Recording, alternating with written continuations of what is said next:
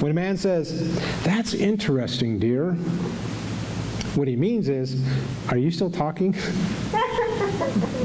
Thanks, Pat. I appreciate this. When a man says it's a guy thing, he means there is no rational thought pattern connected with this, and you have no chance of it making sense. When a man says, "Can I help with dinner?" what he means is, "Why isn't dinner ready yet?" When a man says, "Sure, honey," or "Yes, dear," he means absolutely nothing. It's a conditioned response. When a man says, "You know how bad my memory is," he means, "I can remember the theme song to Gilligan's Island, his favorite lines from movies, and the make and model of every car he's owned. But yes, I forgot your birthday." When a man says, "Oh, don't fuss, I just cut myself, it's no big deal," he means, "I probably severed a limb, but I will bleed to death before I admit I'm hurt." When a man says, "I heard you," he means, "I haven't the foggiest clue what you said, and I'm hoping desperately that I can fake it well enough so that you'll not spend the next 3 days yelling at me." When a man says, "You look terrific," he means, "Oh, please, don't try on one more outfit. We're late and I'm starving." When a man says, "I'm not lost, I know exactly where we are," he means no one will ever see us again.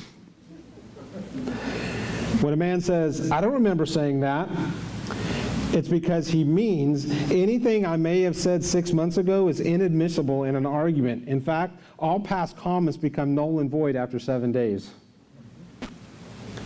When a man says, "That's not what I meant," he means if something I said can be interpreted 2 ways and one of the ways makes you sad or angry, I meant the other. If your husband says, "Honey, what color is this?" he means peach, for example, is a fruit, not a color. Pumpkin is also a fruit. And I have no idea what taupe is. Is that a word, taupe? Is that a color? Taupe, yes. Taupe? Yep. See, I have no idea what it is. I can't even say it. So hopefully this will help some of you guys, some of you ladies, understand and get mad before he has a chance to say anything. You know, in this day and age in which we live and the struggles that we see going on around us, a lot of us might agree with what the psalmist David said in Psalms 12, verses 1 and 2. And it says, well, we were going to run your other video. The other video is right at the end. The very last thing. Sorry, my bad. See, that's why we get the bugs worked out on Saturday night, so then Sunday it goes a lot smoother. Okay, David said this, "Help, O Lord, for the godly are fast disappearing. The faithful have vanished from the earth. Neighbors lie to each other, speaking with flattering lips and deceitful hearts." David was lamenting to the Lord and was actually crying out for help, saying, the godly are fast disappearing.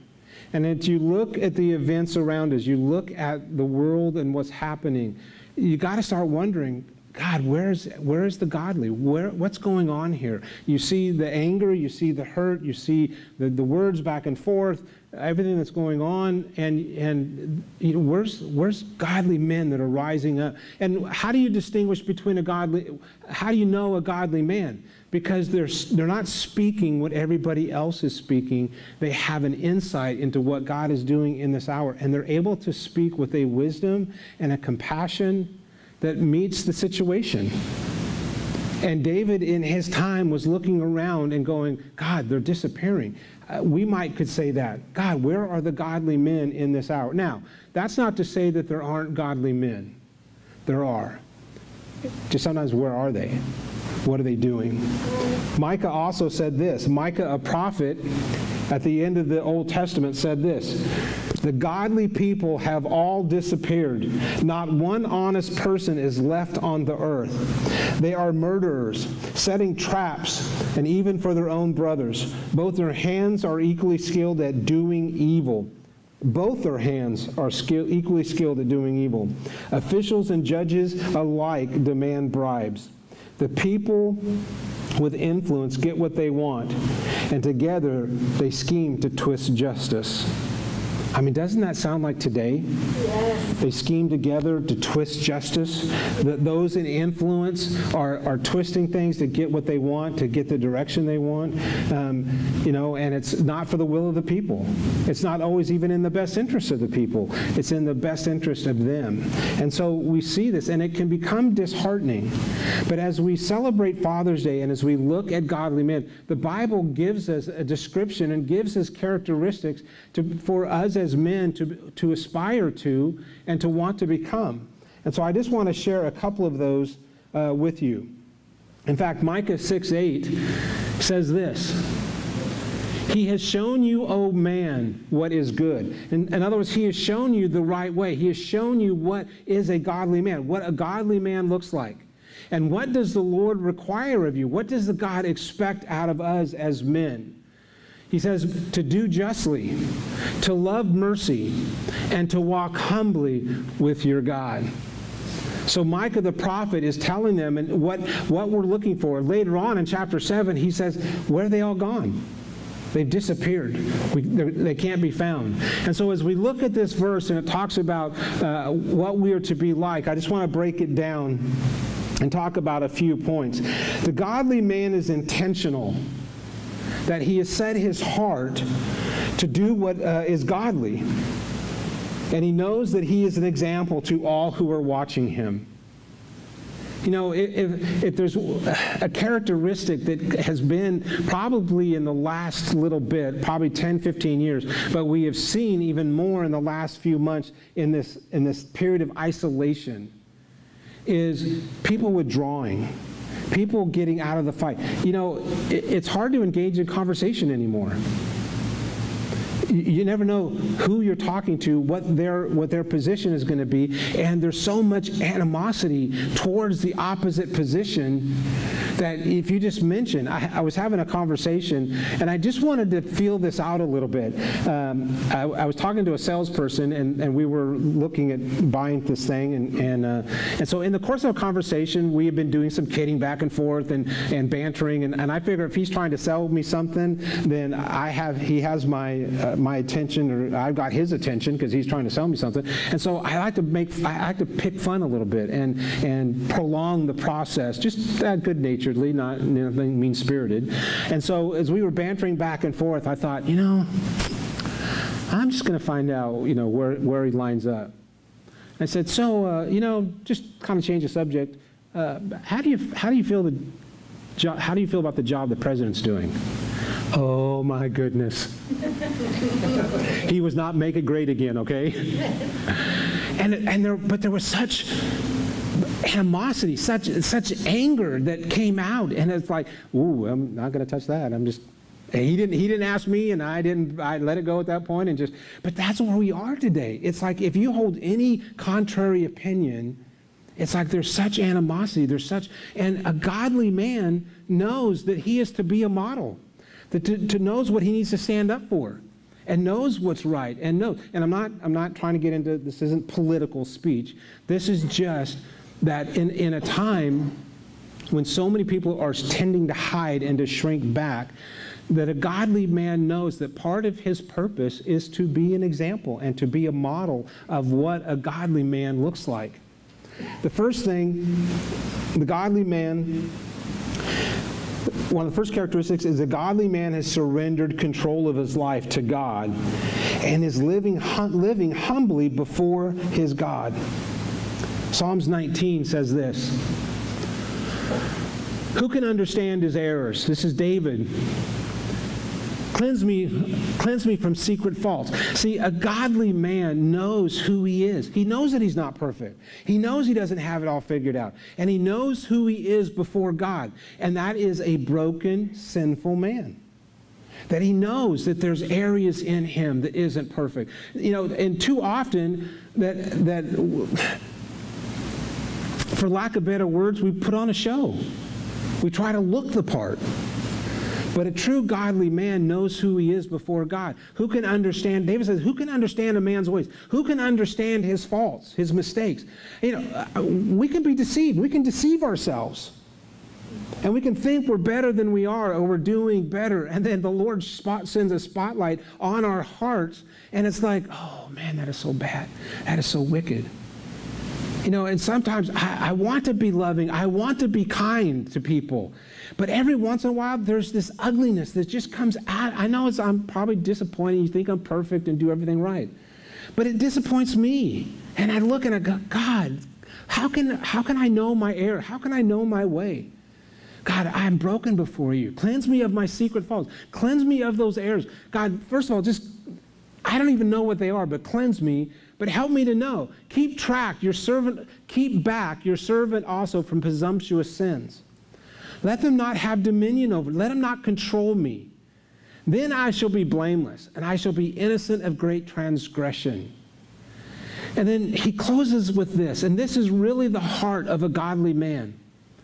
Let the words of my mouth and the meditation of my heart be acceptable in your sight, O Lord, my strength and my Redeemer. Now, let the words of my mouth, if words are coming out of your mouth, the people in earshot can hear those words and go, did he just say that?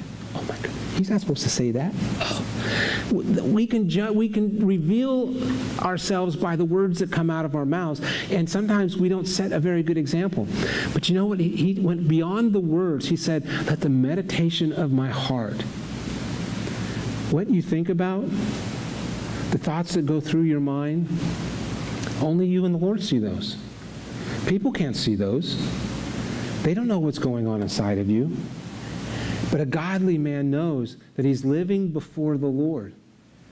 And in Micah it says that we would walk humbly before our God, that we would recognize who we are before him. And even though, yes, I'm talking to godly men, this applies to mankind, to all of us, that we have a responsibility of how we live our lives, that God sees the very heart, the very intent of our motives, of why we do. And we can clean up our speech. We can say the right things and do the right things, but inside our heart, it's condemning them or thinking all manner of evil and wanting to exact revenge. But we're smiling and we're saying the right thing. But God sees. And the godly man or the godly person knows that God looks on the heart and he sees it all. And that we don't try to hide. We don't try to deceive ourselves into thinking that maybe we're really better than we are.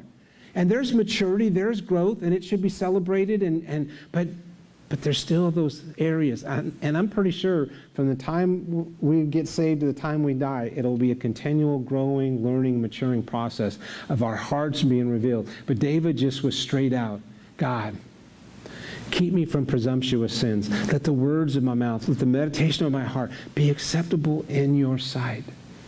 That the godly man is desiring to walk in relationship with his God. It encompasses salvation. It encompasses a good heart and a growing heart and wanting to be teachable and wanting to be learned, to grow and to learn and to mature.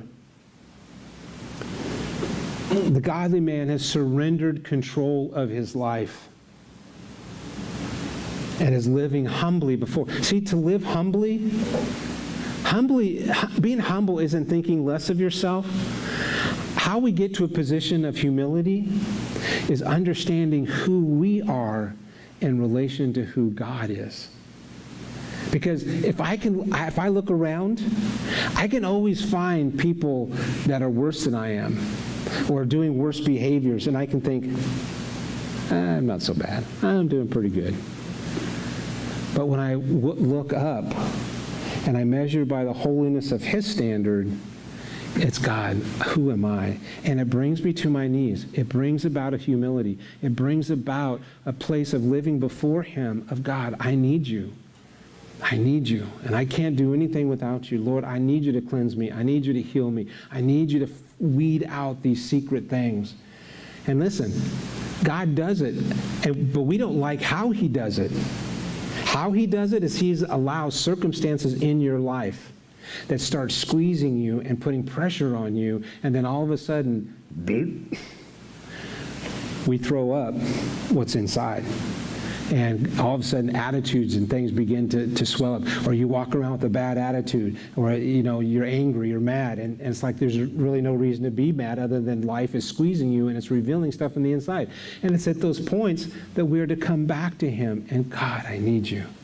Lord, I want to walk humbly before you, and I want to walk in humility before you. God, cleanse my way, heal my heart. Psalms, moving on. The godly man is becoming a man of integrity. That his words and his actions, his thoughts and his actions are beginning to line up so that there's not this hypocrisy of living life one way but secretly on the inside, or you get behind closed doors, or you get out of town away from people that know you and know you're a Christian, and then different behaviors come out. That as we're growing and walking humbly before God, it's about a person becoming a man of integrity, that words and actions and thoughts all begin to line up into one. Now, we're not perfect, and we have a long way to go, but that's not an excuse. We can't use that as an excuse of, well, God is still in the process, and we need to be trying. We need to be working with him in these areas. Second of all, the godly man takes care of his responsibilities. Ephesians 5, first of all, he loves his wife. Ephesians 5:25 through 27 says this, "Husbands, love your wives, just as Christ also loved the church and gave himself for her, that he might sanctify her and cleanse her with the washing of water by the word, that he might present her to himself as a glorious church, not having spot or wrinkle or any such thing, but that she should be holy and without blemish." Now, Paul is making a comparison. And he's telling husbands, you need to be intimately acquainted with your wife, just as Christ is with the church. Now, in this day and age, when you hear the word intimate, usually everybody's mind jumps to the physical sense of intimacy. But we need to know, and men need to understand, that emotional intimacy is far more important and crucial to the relationship than physical intimacy. I talk to a lot of young people that have engaged in sexual activity, and they're in love, and they want to get married, and then 3 months later they're broken up, and they're devastated, and how could this be? And I always ask them, were you participating? Had you been intimate? And yes, I just don't understand why, or why he broke up, and why, blah, blah. And it's like, you don't get it. You guys jumped right into bed, which creates a picture of intimacy with there never being any intimacy. You've just physically come together. But emotional intimacy, you have to grow first in emotional and connection. How do you grow in connection emotionally? Is by sharing who you are, sharing the deep secrets of what's going on in your life, your aspirations, your dreams, your fears, and being able to communicate to somebody that isn't going to judge you, that isn't going to condemn you, that isn't going to laugh at you, or, oh, could you be that? But you grow together in sharing your dreams and your purposes, and as two lives are becoming one, and two lives coming together, sharing dreams and hopes and fears and sins and all the stuff that goes along with life, it begins to build an intimacy that as you progress and you find, hey, I shared my deepest, darkest secrets, and they didn't run off. This one might be a keeper. And as you grow in love, then the culmination is physical intimacy. And it is so much sweeter and greater, physical intimacy, after having achieved emotional intimacy, than just two teenagers in lust jumping in bed together. And it destroys the relationship because it gives you a picture of intimacy or the feeling of intimacy without there being any intimacy. And so after a while, the relationship crumbles because they never really got to know each other. Or worse, they get married and 2 years later they're divorcing because they never really knew each other. And so in this area of husbands loving your wives, it is about getting to know them. sharing your heart with them. And Paul gives the example of Christ who gave himself for the church, that he might sanctify the church and cleanse her with the washing of water, that there's a giving of a responsibility that Christ has over his church, where he is working with the church to bring her to a place that is glorious, having no spot or wrinkle or any such thing. And husbands, loving your wives is about helping them to become the person that God intended them to be, helping them to grow and to mature, and that God has given you a certain amount of responsibility. Now, not the sole responsibility, but we play a part in helping them to grow and to develop into who. And the sad part is we're going to stand before God, and God is going to go, I gave you her. Is she better off having been with you? Did you help her grow and become the person that I created her to be? I gave her to you so that you could represent me in helping her to grow. And too many men are still too selfish to look beyond their own needs and what they want, and aren't really worried about making sure that she's growing and she's developing. That as God has given us a hierarchy responsibility. And husbands, when it talks about loving your wives, it just doesn't mean that you stay with them or provide for them. It's if you're not opening up, if you're not sharing who you are, what your struggles are, you're slowly growing apart. And I don't know what's worse, divorce or two people that live under the same house that are just two individuals. That they stop growing together and they've just become two people doing their own things, living under the same roof and calling it a marriage. Husbands are godly men, love their wives. They also love their children. Proverbs 22:6 says this. It's familiar. Train up the child in the way he should go, and when he is old, he will not depart from it. Also, Ephesians 6:4 says, and you, fathers, do not provoke your children to wrath, but bring them up in the training and admonition of the Lord. To love your children, to train them up in the way they should go, is not just to beat them into submission. It is to understand their bent, understand who God created them to be, and help them to grow in relationship, which means fathers and godly men need to get involved with their children. They need to listen to what they're saying. Listen to the words that are coming out of their mouth and not judge it, not criticize it or discipline it, but sometimes find out why they feel that way, why they're thinking that way. It's an investment of your life into theirs. And you're wanting to train them up in the way that they should go means that you've got to get before God and have God eyes and understanding who God made them to be. Because there's always this danger as a parent. You want them to be the best. You want them to excel and do great things. But you usually want them to do that in the image that you have for them. And sometimes that isn't the image that they have for themselves or even the gifting that God gave them. And so oftentimes loving our children is being able to back off, understand who they are, and help them to grow into maturity as a godly person. And we do that by modeling what a godly man looks like, being a godly person. I thought of something and it just floated away. Let me see if I can get it back. No. Okay, Ephesians 6:4. Fathers, we have the responsibility, men, we have the responsibility to bring up our children in the fear and admonition of the Lord, to train them. It came back. The best advice I ever heard about parenting is oftentimes you ask parents, what do they want for their kids? I want them to be good kids. And that's an okay goal, but it's not the best goal.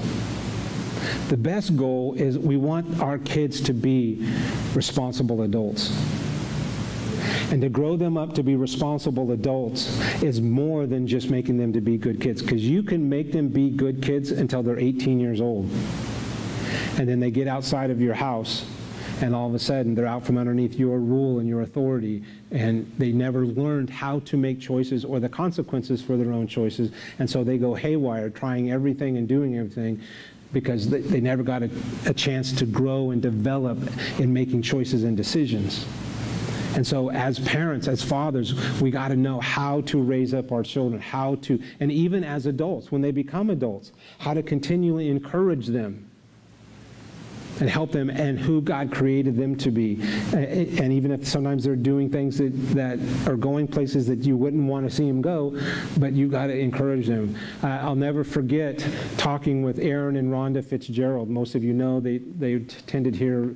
They moved in 2014, but their son, Cody Adams, began to have inklings of wanting to be a missionary. And it was hard. They didn't want to let go. They did not, especially when he started talking about he wanted to go overseas and go to Turkey. And it's like all the fears, all the things come up in your mind. And they had to get to a place of, God, we turn them over to you. We surrender. And be a source of encouragement. Because for a while, and the thought process is going on, and they would come and talk to me, they were really negative. And they were having a hard time thinking, how could they let their son go do this? And it was like, it's not your choice. And our role is now to support them in. And that can be very hard for parents. It can be very hard to let go and have them become responsible adults. So loving your child is, once they get to that point of being responsible for their own decisions, is helping them and being there and encouraging them and supporting them in what they're about to do. Training them up in the fear and admonition of the Lord is that we have to model what a godly man looks like so they have an image of what they're shooting for. And lastly, a godly man works hard to provide for the needs of his family. Actually, that's not the last thing, but we're getting close. He works hard to provide for the needs of his family. Colossians 3:23 and 24 says, and whatever you do, do it heartily as unto the Lord and not to men, knowing that from the Lord you will receive the reward of the inheritance, for you serve the Lord Christ. Lord Christ. That what we do, we have to understand we're not working for a boss, we're not working for our parents, we're working for God. And again, we're modeling what a godly man looks like, and somebody that works hard and provides food for his family, takes care of his family.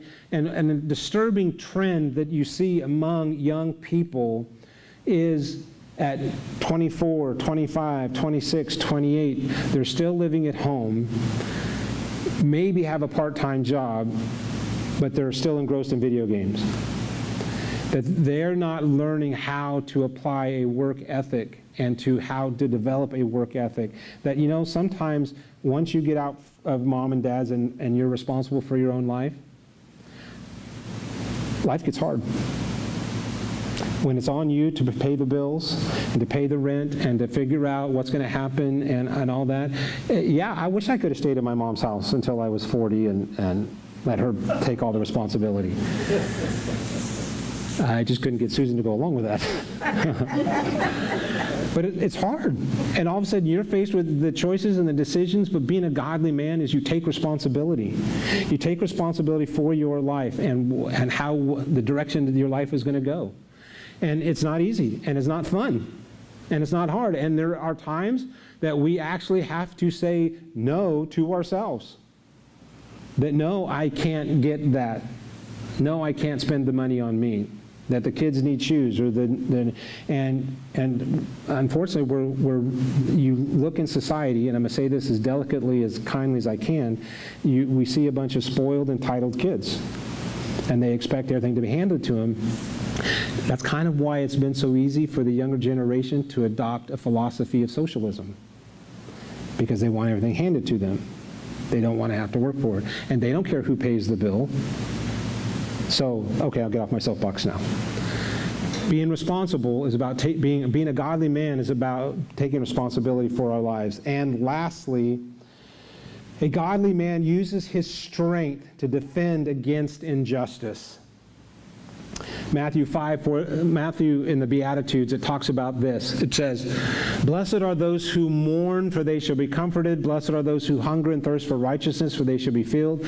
And blessed are the merciful, for they shall obtain mercy. These are all attitudes that are supposed to be ingrained in the godly person. But those who mourn, this isn't grieving over just the loss of a loved one. That word mourn, or blessed are they that mourn, they're grieving over the impact of sin on the world around them. A man does not withdraw, does not hide from it. A godly man embraces the world around them and the injustices that are happening because of sin, and it grieves him. His heart's moved. You know, it's real easy to look at the events on TV and go, no big deal. You know, and I'll just leave it at that. Blessed are those that hunger and thirst for righteousness. This is someone that, because they're grieved over what they see happening, God, we got to see you move. Their hunger for more of God in their life to be more of a catalyst in making social change. It just doesn't mean I'm hungry for more of God and His righteousness in my life. We need to do that, because that puts us in a position, but it's also hungering and thirsting for righteousness in the world around us. That right actions and righteousness is happening in the court decisions, in the politicians' decisions, in the world around us, that we're striving to see more righteousness happening in our lives. And then blessed are the merciful. It's being able to be kind and compassionate to those that are hurting. It's easy to, in whatever station of life we find ourselves, to look down or to ignore or pretend it's not there to anybody that is lesser than, has less than that. And, you know, I'll admit, I worked at the welfare department in another lifetime many years ago, and it made me very hard towards people that are on welfare, because I saw all of the abuses. I saw all the things that were not. And so my heart is very hardened, and I have to be very careful that I allow God's mercy, because I can just, you did this to yourselves. You're on your own. And that is not the Christian response. And it's something I have to continually come before God and say, God, it doesn't matter how they got there, they're in need. Now, it doesn't mean you have to help everybody and spend all your money doing that, but we need to be merciful and compassionate towards those that are less fortunate, and be sensitive to God when God asks us to help and to give. So a godly man demonstrates, he grieves over the loss of what we see around us. He hungers for more of righteousness, and he's merciful. James 1:27 says, "Pure and undefiled religion is." Let me try that again. "Pure and undefiled religion before God and the Father is this: to visit orphans and widows in their trouble, and to keep oneself unspotted from the world." That being a godly man, you recognize where the need is. The orphans, the widows that were moved with compassion. And I am so very grateful for so many in our church that have become foster parents, have adopted kids, that we have 2 or 3 or 4 families that have engaged in this. And you're practicing religion. It's exactly what God intended. We have to be sensitive and care about those that are less fortunate, and not allow our hearts to become hardened. That is practice. That is the outward practice of all the other stuff, is that we care about those around us, and we practice our religion and display our religion by taking care of the needs of those that are struggling. A godly man. A godly man walks humbly.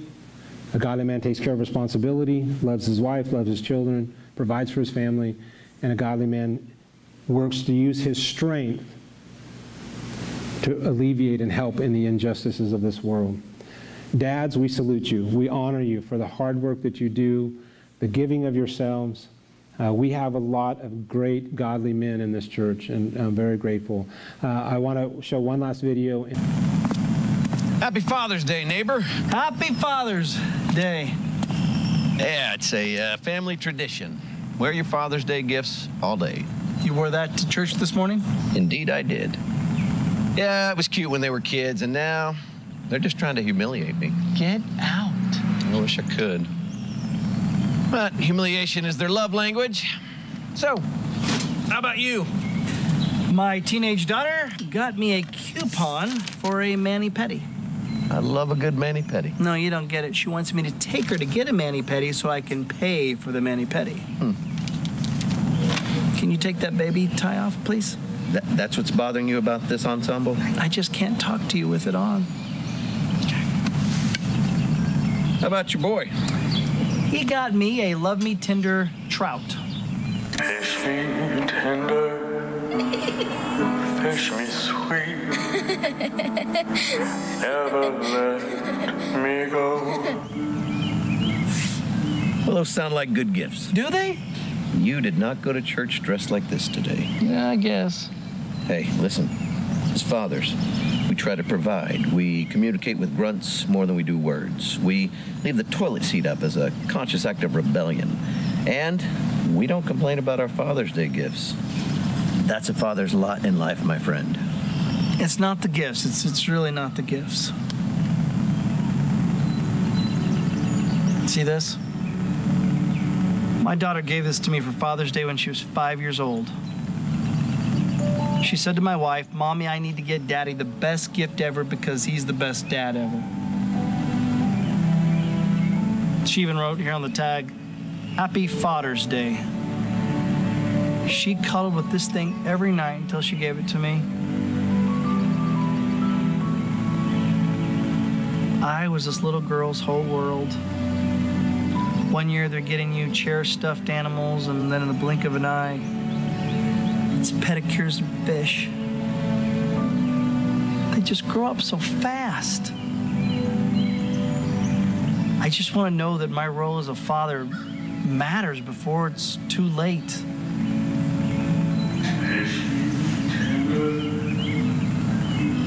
I am going to get that fish a reservation at Heartbreak Hotel. Our pastor this morning at church said, Scripture, a child's glory is their father. It sums it up. That's all I want to be. Just want to make my kids proud, encourage them. Just be the man God called me to be. Hey, Dad. Duty calls. Hey, you are your kid's glory. Your daughter, she's not looking for a freebie. She's saying she wants to spend time with you.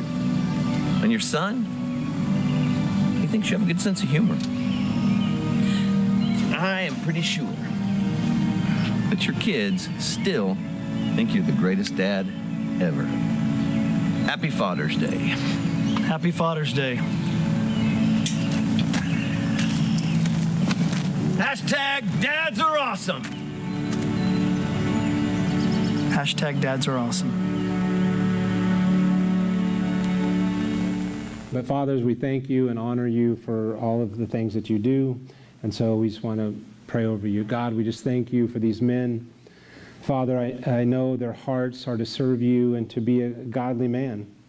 And Father, sometimes I know the struggles of leading a family, of trying to discern your will and what you have for them, sometimes is cloudy and hard and difficult. But Lord, I thank you for your grace. And Lord, I ask for your grace upon them as men, as fathers, as grandfathers. God, that they would continue to pour into their families and to give and to model what a godly man looks like. God, I pray your blessing upon them. Father, I pray for a great time of spending with their families this weekend, and we give you all the glory and honor and praise. In your name we pray. Amen.